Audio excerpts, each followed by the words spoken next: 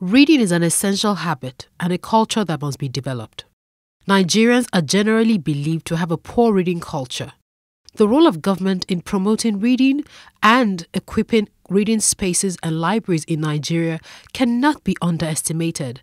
But first, we must look at the development of reading habits from the home and the role parents play in encouraging their children. My mom used to be a teacher, so reading was obviously part of a curriculum. And then my father used to be a professor and is an author. So I started reading very, very early, and I started reading books that were higher than my age grade.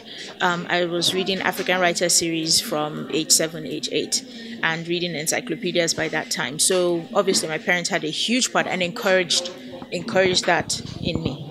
In the Nigerian book market, there's a high influx of foreign authors writing for children, but very few Nigerian authors telling relatable, homegrown Nigerian stories. If you start out reading stories even to your baby, even before they're 1, and then as they get older, buy appropriate materials that are colorful, with easy to read words, and read with them.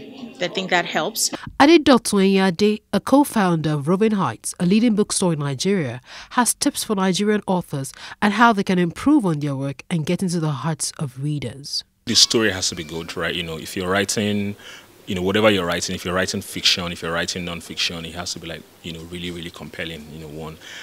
Next thing would be like in terms of like the packaging, right? People have gone past the era where you just take your books to just about any printer to print for you.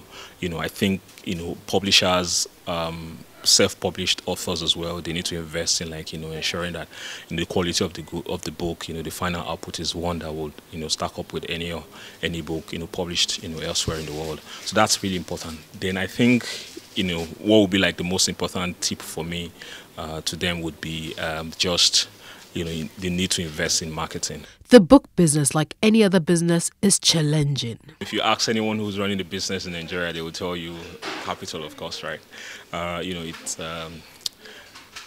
Book selling is also, as with any other business, is also quite capital intensive. Getting to pay your rent, getting to actually buy the books and stock up like your shelves when you have them. Hiring good people requires decent amount of capital. So I would say it's getting the startup funds to set up something. And then if you're looking to do it at scale like we're hoping to do, then it also requires you raising funding, which isn't readily available in commercial banks, right? I don't think a bank would say they want to give you a loan to set up a bookstore. They probably will be skeptical about the number of people who read. So for us, I think it's just